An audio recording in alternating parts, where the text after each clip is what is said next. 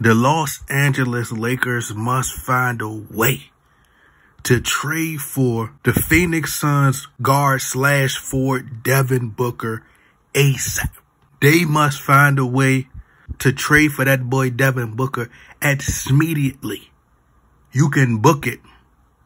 If you want a championship title with Devin Booker, book it.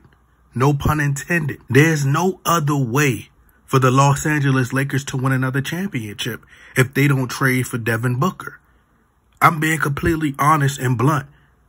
If the Lakers GM, Rob Pelinka, is interested in winning another title and wants to stop investing and losing, they need to trade LeBron James back to the Cleveland Cavaliers for some macaroni and tuna salad and some draft picks. The Lakers will not, I repeat, will not sign no big name free agent as long as they have LeBron James on the roster.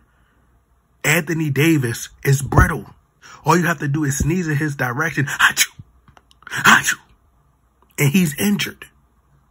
So let's trade Anthony Davis to the Chicago Bulls for some young talent and some draft picks and just hit the reset button and then build around Devin Booker. And then let's say go into the 2024 NBA free agency and push for Kawhi Leonard, bring him to the real team of Los Angeles, the Lakers. Steal him away from the Clippers. Just imagine if you put Kawhi Leonard alongside Devin Booker. That is a recipe for domination.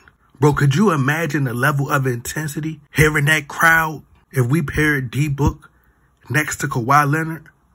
Bro, the 2024 free agency pool is super loaded. So I think this is the perfect scenario.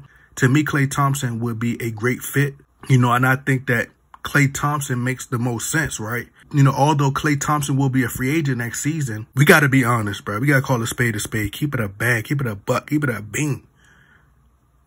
Klay Thompson is not the Klay of old, who was this relentless sniper, can go off and put teams in fear. I mean, he could still go off, but opposing teams aren't hiding under their covers at night, worried about Klay Thompson. So realistically, and if we've been realistic, I think the Warriors are going to pay Klay and try to find a way to pay Draymond Green also. That's just my opinion. But hey, I'm going to say this. If y'all like losing, because I mean, I don't know. This is a new generation. Y'all built different. Y'all like losing.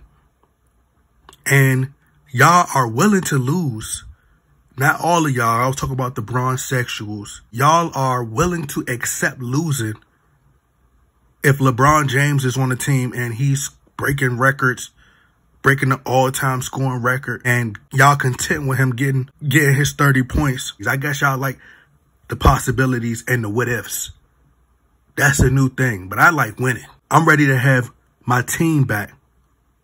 And if we being honest, man, the Lakers have lost their allure.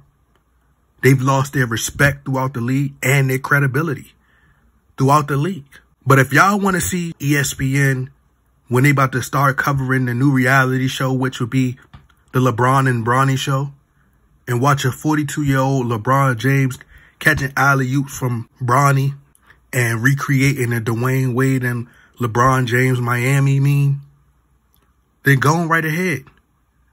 But you'll be 10-72 while in the process. If that's what you like, then by all means enjoy. But if you want to win, we need to trade for Devin Booker, retool, and win these rings.